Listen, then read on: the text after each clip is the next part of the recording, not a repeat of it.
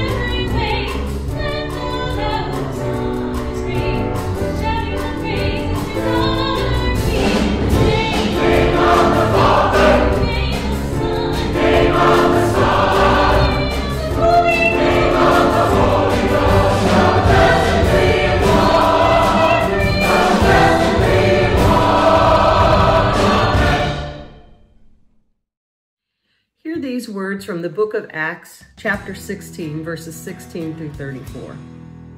One day, as we were going to the place of prayer, we met a slave girl who had a spirit of divination and brought her owners a great deal of money by fortune-telling. While she followed Paul and us, she would cry out, "These men are slaves of the Most High God, who proclaim to you a way of salvation." She kept doing this for many days. But Paul, very much annoyed, turned and said to the spirit, "I order you in the name of Jesus Christ to come out of her." And it came out that very hour. But when her owners saw that their hope of making money was gone, they seized Paul and Silas and dragged them into the marketplace before the authorities. When they had brought them before the magistrates, they said, "These men are disturbing our city. They are Jews and are advocating customs that are not lawful for us as Romans to adopt or observe." The crowd joined in attacking them, and the magistrates had them stripped of their clothing and ordered them to be beaten with rods. After they had given them a severe flogging, they threw them into prison and ordered the jailer to keep them securely. Following these instructions, he put them in the innermost cell and fastened their feet in the stocks. About midnight, Paul and Silas were praying and singing hymns to God, and the prisoners were listening to them. Suddenly, there was an earthquake, so violent that the foundations of the prison were shaken. And immediately, all the doors were opened, and everyone's chains were unfastened. When the jailer woke up and saw the prison doors wide open, he drew his sword and was about to kill himself, since he supposed that the prisoners had escaped. But Paul shouted in a loud voice, "Do not harm yourself, for we are all here." The jailer called for lights, and rushing in, he fell down trembling before Paul and Silas. Then he brought them outside and said, "Sirs, what must I do to be saved?" They answered, "Believe on the Lord Jesus, and you will be saved, you and your household." They spoke of the word of the Lord to him and to all who were in his house. At the same hour of the night, he took them and washed their wounds. Then he and his entire family were baptized without delay. He brought them up into the house and set food before them, and he and his entire household rejoiced that he had become a believer in God. We know a little about disruption these days, don't we? It has been a constant part of our lives. By mid-March, our lives look nothing like it did just a week earlier. In addition to the pandemic, we can also see it on the news almost any day between the political protests, and rampant racism in our country. We have been uncomfortable, restless, maybe even angry. Hopefully, we are also learning something along the way. Maybe we are learning that people are tired of established patterns and of the people that uphold structures and institutions of which they have grown so weary. Many are looking for something new to break through, and many are longing for a time to return to something that feels like what they used to know. We want more than what we are being offered by many of our leaders, no matter which point on a spectrum you might find yourself. And so, out of anxiety or fear or longing or circumstances or all these things and more, people are drawn to disruption. Maybe the unnamed slave girl in today's text was longing for something more for her life. Maybe she was hoping for a disruption to come along. Perhaps that is why she followed along after Paul and Silas as they were trying to work. But that wasn't enough for her and her life. She shouted to all who would listen that these were men of God, offering a path to something new. In fact, she shouted this so much that the story tells us she annoyed Paul to the point of action. She aggravated Paul to the point of his exercising the spirit inside her and freeing her to live a new life. In the past, when I've read this story, I have lightly skimmed over the opening and jumped straight to Paul and Silas in their jail cell, singing and praying until the earthquake happens. I realize now how much I have missed and who I have missed. I missed the story of the enslaved girl, the one who sets everything else into motion. You see, out of her disruption, out of her desperation for something different for her life, comes a domino effect in the lives of others. After Paul heals her and she is no longer able to perform and make money for those who believe they owned her, she is cast aside. And the owners then turn their attention to Paul and Silas. They accuse them of causing a disruption in town and that they are advocating for unlawful customs. Really? They're just angry that they can no longer profit from this girl.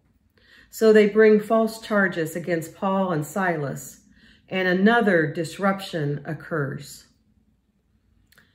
In jail, with their legs chained, Paul and Silas pray and sing songs of praise. And an earthquake levels the jail and breaks them free. They sang songs of truth to the powers that enslaved them, and miraculously, they are set free. And the jailer knows that if they escape, his life will be on the line. So he prepares to kill himself. And then the tables of power turn again when Paul tells him they are still there.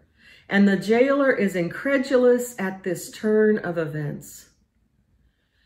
And then he asks Paul and Silas how he might tap into this kind of power. And they tell him to believe in God and be saved. And he did. And another disruption ensued in the life of his family as the whole household became believers in the one true God. In the story, one disruption leads to several others. And ultimately, many people come to know and have faith in the living God. This story moves on quickly from its beginning. In fact, we don't even know what happens to the girl who sets this story into motion. What we know is that the disruption she started led to the conversion of many people. Her voice led to her healing, which led to charges against Paul and Silas, which led to their imprisonment, which led to an earthquake, which led to the conversion of a whole household. The spirit that possessed her spoke truth to power, and ultimately walls tumbled and people were brought to faith. Rosa Parks, the mother of the civil rights movement, was one of the most important citizens of the 21st century. Mrs. Parks was a seamstress in Montgomery, Alabama, when in December of 1955, she refused to give up her seat on a city bus to a white passenger. She, no doubt, was tired. Not just physically, but tired of the whole system of racial injustice. The bus driver had her arrested, and she was convicted of violating a local ordinance. Her act sparked a citywide boycott of the bus system by blacks that lasted more than a year. The boycott raised an unknown pastor named Martin Luther King Jr. to national prominence and resulted in the U.S. Supreme Court decision outlawing segregation on city buses. Over the next 4 decades, she helped make others aware of the history of the civil rights struggle. Rosa dared to speak truth to power by not giving up her seat, and the dominoes began to slowly fall, and others found their voices as well, and a movement took shape. One seemingly small thing can lead to another, can lead to another, can lead to another. What would a holy disruption look like for you, for your congregation, for your community? What imagination might be unleashed through God's Spirit to speak truth to power? What if your congregation found some way to challenge what is acceptable, normal, safe, so that others might come to faith, might know the grace and love of God, might find the liberation they seek? Paul and Silas had a powerful word to share, and doors were opened, chains were broken, and people were set free. There are many things chaining people in our world. Lack of food, lack of affordable housing, lack of access to adequate health care, prejudices, racism, greed, fear. What truth do we have that needs to be given voice? And what fears hold us back from speaking? What would happen if we caused a holy disturbance? If you use the power given to you by the Spirit of God to speak truth, to be the voice for those who are not being heard, what might happen? And perhaps this time of disruption to our lives and our church community is a holy opportunity to reflect on what you are seeing, what you're experiencing and learning. Congregations have been given a gift to break free from old patterns, to disrupt what has always been, to now be freed for God's Spirit to bring new life and imagination. Maybe it begins with looking around your community and engaging in dialogue with others to discover the stories of the chains that exist, because they do exist, even when we don't see them. And the only way to see those might be by paying attention, by listening to the stories that we are offered from others. And what would happen if we chose not to participate in hate-filled speech and rhetoric and instead spoke of love, kindness, grace, and God's mercy? And if just one small action toward breaking the chains that bind happens, who knows what might come next? Maybe households of people eventually come to faith, or a movement that addresses racism gains new strength, or your congregation learns new ways of being faithful. One voice, speaking truth, may hold untold power. And in the end, perhaps, just perhaps, all people will know and experience justice and the God of freedom.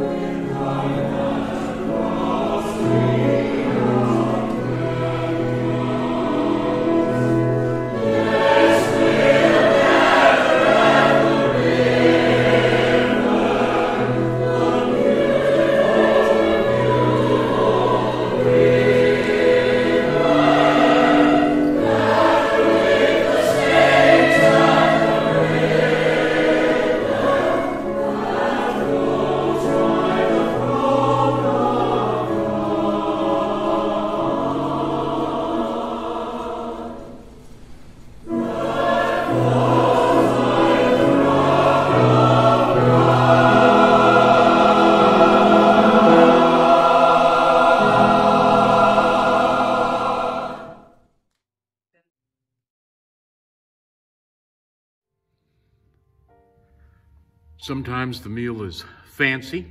Sometimes there's white linen on the table and comfortable chairs. And sometimes you sit on the floor with a pizza. Sometimes it's just chips and soda, whatever. Sometimes with Jesus, it's fancy. Sometimes with Jesus, it's not.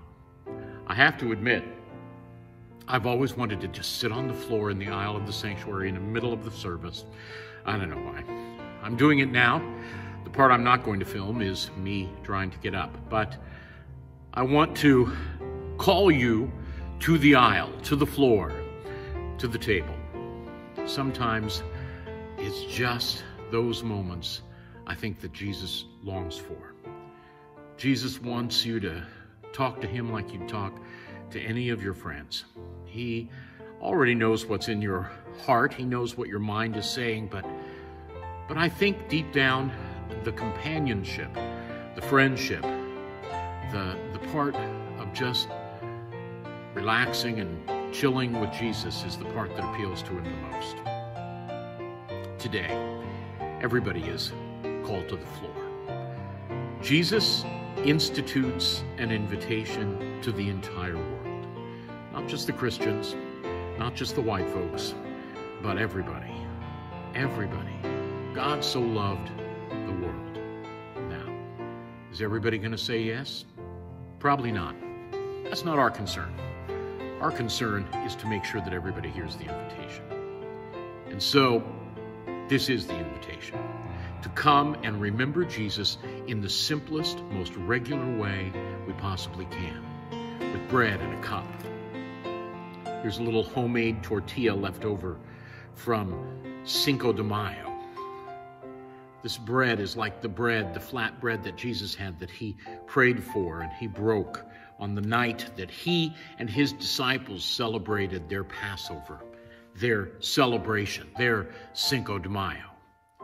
But then he changed the lesson, he changed the story, he changed the script, and he said, this is my body. Imagine, this is my body, given to you. Take this, know that it was broken for you, know that I give it freely to you, and know that I want you to consume me, all of me, to be me, so that I live in you and you live in me, just as my Father and I are one. During the same time, he took a glass, a cup of wine. He blessed it. And he said, now I want you to look at this as my blood. Blood always signifying a promise and a seal and an agreement. This promise is sealed in blood. It's sealed in my blood. The blood that is poured out for the redemption of the sins of many. Take this, drink all of it. Take this, eat it. But not only that, anytime you get together with anyone else, any other place or time, if you do this and remember me, I will join you there.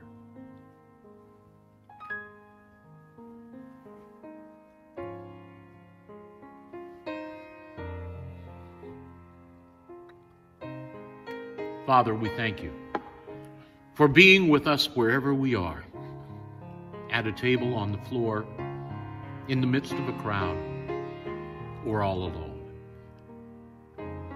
We thank you for gathering us together even when we are not physically together, for healing us when we are sick. We thank you for the promise that you give us, that you will always be there no matter what. And as we prepare to walk into a new world, we know that you will be there with us. And hopefully, we have used this time wisely. Hopefully, we have quarantined ourselves, not getting weaker, but getting stronger, prepared to step into a new place, a new time, as new people, with new people. Bless us as we continue to walk these days. Carry us through. In Jesus' name we pray all these things. Amen.